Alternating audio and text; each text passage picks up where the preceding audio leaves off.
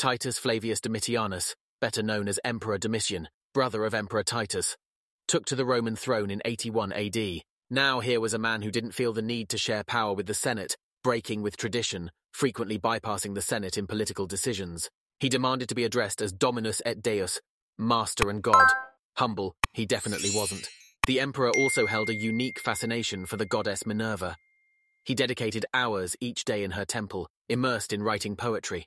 Haunted by conspiratorial fears, Domitian exiled or executed perceived threats, including high-ranking officials and family members. He reputedly banished all philosophers from Rome, and it is said he arranged the murder of a Vestal virgin who was buried alive in a specially constructed tomb.